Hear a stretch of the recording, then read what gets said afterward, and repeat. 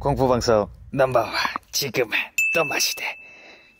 아따 이 멘트 참 오랜만에 해보고 이제 사연 이야기 할 때는 많이 해봤는데 아이고 공포 여기 흉가 와서는 또 이렇게 진짜 오랜만에 하네요.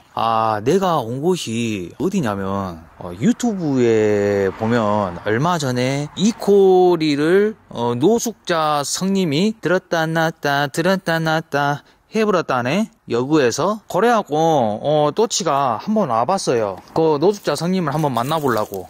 다 근데 진짜 오랜만에 온다 이런데 이곳이 바로 지하실 같은데 노숙자 손님이 또 나까지 들어본 거 아닐라나? 얼마 전에 내가 방송 때 그랬거든요. 이코라 너 혹시 옷걸이 같은 데서 네 뭐 옷이 걸려하고 들려본 거 아니냐? 노숙자 진짜 있었냐? 주작시 마라. 그렇게 말하니까 진짜 노숙자가 들었다 하네. 나도 한번 좀 확인 좀 해봅시다. 뭐야 문이 잠겼는데? 여기 뭐 계단이 있는데.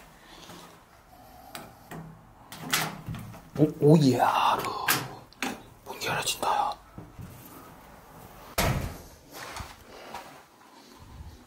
야 딱 간만에 이렇게 또 방송을 한 게 좀 새롭네. 숙자성님 숙자성님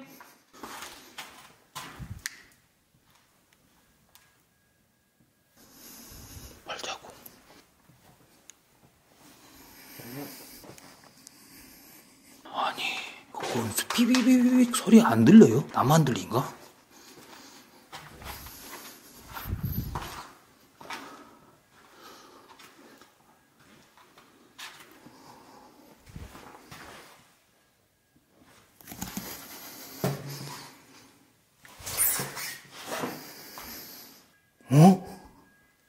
진짜네.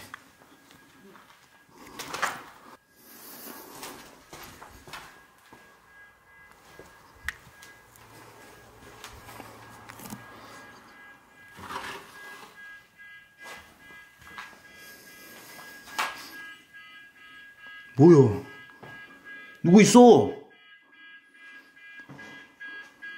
와, 소름. 뭐야?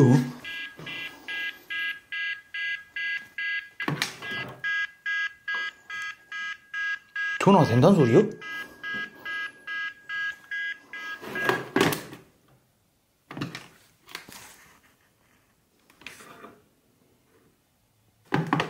잠깐만. 내가 알기로는 전화기를 이렇게 오랫동안 들어놓으면 저 삐삐삐 소리 나는 것이 안 되는 걸로 알고 있는데 계속 저리 소리가 나나요? 내가 저기 입구에서부터 숙자성님 하면서 왔었잖아. 그 방에 누가 뭘 했나? 아우 깜짝이야. 에? 뭘 시켜 먹었네.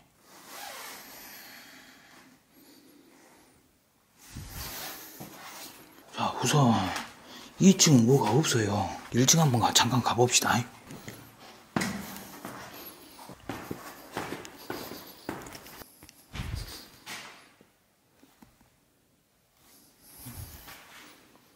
지하실.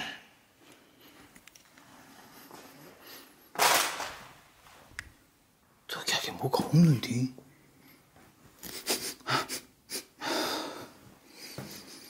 농약 냄새 같은 거 난다. 농약 냄새.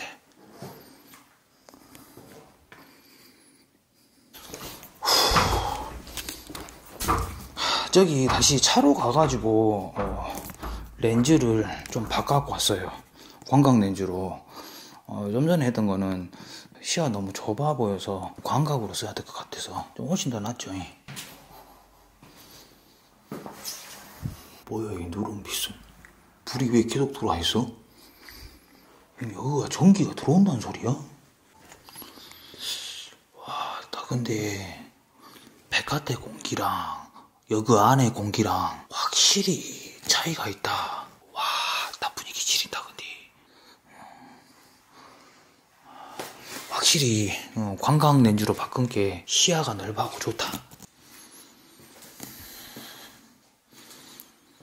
1층 둘러봤고 2층 아까 둘러봤고 3층 가봅시다. 3층 맞아.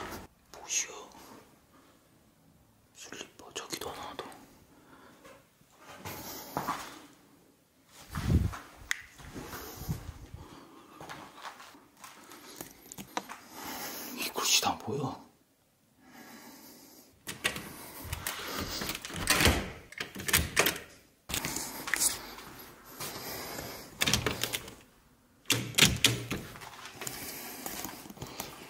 아,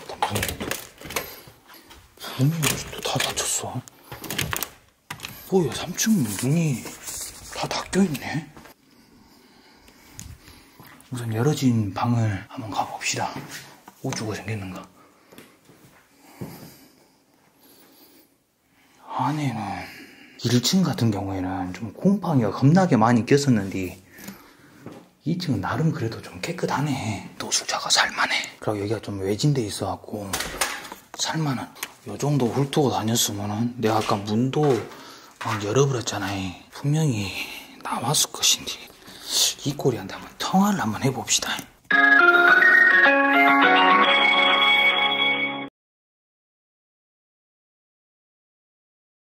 여보세요? 어이, 이콜이. 예. 우리 이콜이 또 숙자성이 우리 이콜이 건드려보라고 성이 복수하러 왔다. 왔는데 지금 내가 1층하고 2층까지 다 3층까지 훑어버렸거든? 네.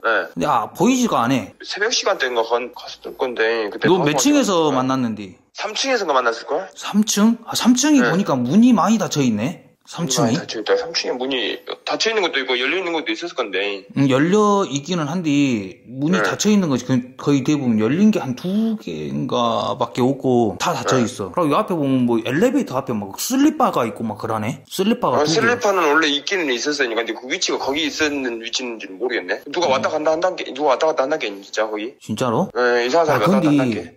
여기 전화가 되네? 전화 안 되는데 거기? 불이 두 번인가 봤는데 전화는 안 됐었는데. 아, 그래? 근데 전화 불까지 들어와버려. 전기까지 들어와버려. 나 몰라. 보니까 뭐 그 센서등 같은 것이 그것이 불이 켜져버려. 불 켜져 있더라고. 어디가 1층에서? 1층서. 내가 그렇게 1층을 돌아다니는데 불 들어온 거는 한 번도 본 적이 없는데. 내가 2층에서 막 전화가 대불고 막 그래. 너 할 때는 안 그랬다고 해. 네, 전화 뭐 그런 거 없었고 그리고 전기도 안 들어왔었고. 근데 네 노숙자 봤었어? 제대로 보진 못했어요. 근데 이거는 사람의 기운이다. 나는 확실히 느꼈지. 사람의 기운이었어? 네. 귀신의 기운하고 사람의 기운하고 틀려? 확실히 틀리죠. 아, 그렇습니까? 네, 귀신의 기운은 차갑지. 아, 차가워? 네. 사우나에서 막 나온 귀신도? 내가 사우나 가는 귀신은 본 적이 없어. 근데 모르겠어. 아, 그래? 알았어, 우리 마교주님. 끊어? 예. 예, 통화는 여기까지 한번 해봅시다. 우리 마교주. 이거 참, 뭐야, 내가 잘못해서 이거 더 훑어다가 내가 팀킬대 묵었는데? 팀킬대 묵었어. 지금 내가 봤을 때는 그냥 내가 믿어야지. 누가 마이콜룸을 믿어주겠어. 근데 좀 의문점이 이콜이가 왔을 때는 전화가 안 됐었고 전기도 안 들어왔다 했어. 근데 전기가 들어와. 전화도 되고. 안에 있을 수도 있잖아. 문을 닫혀놓고 나갔을 수도 있고 자고 있는데 사람 소리가 나니까 아무도 없는 척 그냥 그렇게 있을 수도 있고. 그냥 지하를 한번 가봅시다. 지하 입구까지 왔습니다. 그런데 내려오는 동안에도 뭐 인기증이 들리던가 그런 것은 하나도 없었어. 자, 마지막 메인으로 지하를 한번 가봅시다. 지하도 뭐 방이 있었던 것 같네. 발자국이 근데 엄청 많네.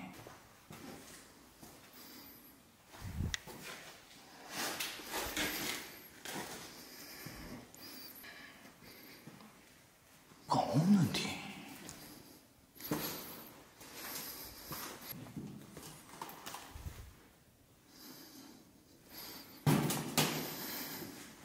아까 전기가 들어온다 했다. 잠깐, 내가 한번 해볼까?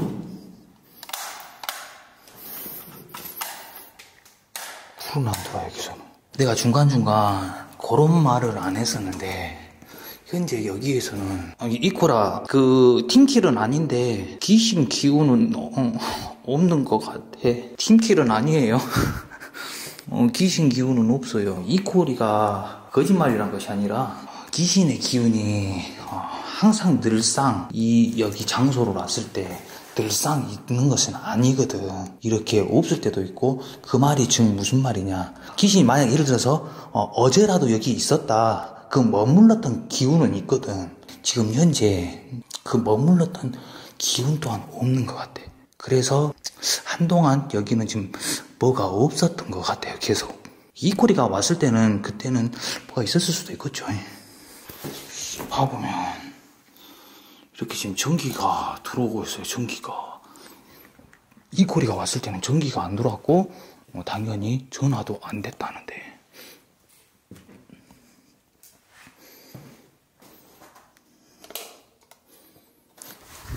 와우, 나 지금 조명 켜고 뭐하지? 이코리가 왔을 때는 불 안 들어왔다 했거든. 저기까지 불 들어와 봄? 와, 진짜 숙자에 있었어? 아, 이코라, 내가 네 말을 안 믿는 것은 아니다. 오해는 말어라. 조명 끄고도 이렇게 지금 방송이 될 것 같아요. 아, 방송이래. 우선 불은 끕시다. 불이 들어와? 자, 여러분들 여기 한 번만 비치고 밖에 나가도록 할게요. 여기는 특별한 뭔 기운 같은 거는 비치진 않네요. 빗자루, 의미 있는 빗자루 같은데 그 말이 뭔 말이냐? 도깨비 빗자루라고 들어봤어요? 빗자루를 이사 갈 때 빗자루 같은 거 저래 놔두고 가면 안 돼요. 저기 귀신 붙거든. 제가 여기 왔던 이유가 여기에서 노숙자를 우리 이코리를 들어버렸네. 그래갖고 한번 제가 찾아왔어요. 이야기도 좀 해보려고 우리 숙자 성님이랑. 네, 문이 많이 닫혀 있어갖고 좀 의문점은 드는데 그 안에 있을 수가 있잖아. 현재 찾지는 못했어요. 찾지는 못하고 근데 전기가 들어온다. 노숙자가 여기 살려고 뭐 전기를 끌어다가 쓸 수도 있고. 실화 이야기 녹화 빼고는 흉가로 해서 영상은 제가 거의 한 2년 만에 왔습니다. 아신 분들은 아실 테고 큰 수술을 몇 번 받다 보니까 이렇게 몸에 좀 이상이 있고 그래서 흉가 방송을 지금 현재 못하고 있어요. 많이 이해해 주시고 빠른 회복으로 복귀하도록 하겠습니다. 또치와마이콜 많이 사랑해 주십시오. 구독, 좋아요, 알림 설정 부탁드리겠습니다.